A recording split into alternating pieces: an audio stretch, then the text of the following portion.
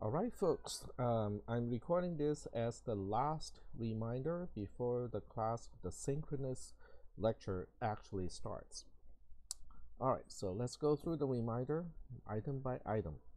So the first thing you need to do is to check your apps.losrios.edu Gmail.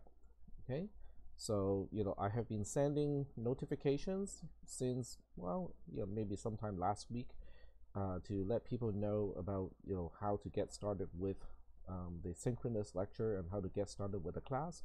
If you have been following up with all of those email messages and whatnot, you can probably ignore this entire video.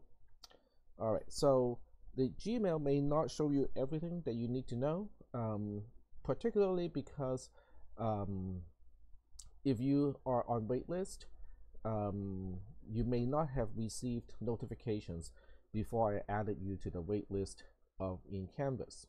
So what you need to do is to sign in to Canvas and check the announcements of the class. Okay, because even if you don't get the email notification of the announcement, you would still be able to read the announcement on Canvas. So very important instructions are included in those announcements, and make sure that you check the links included in the announcements. Okay, and to do that, sign into apps.losrios.edu first. Okay, because all of those shared documents are only viewable once you sign into apps.losrios.edu. You will not be able to read those documents from your other Gmail accounts. So this is the last little bit of reminder before the semester starts. All right, well, thank you for watching, and I'm hoping for most of you, especially you, all of this stuff is old news already, and you have done all of these steps already. Oh, one more thing. I just sent out notifications about checking prerequisites and also co-requisite requirements.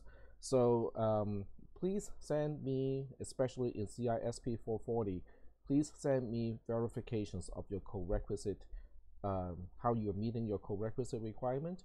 So either you have taken CISP 430, either at Los Rios or somewhere else. Okay, if you have taken CISP 430 somewhere else, you need to file a prerequisite challenge form to establish the equivalency of the data structure class, or you can just send me a unofficial transcript, and if it looks good, I'll probably just kind of let it count. On the other hand, if it doesn't look legitimate, then I'll probably have to ask you to go through the official channel of getting the prerequisite or co-requisite checked in this case.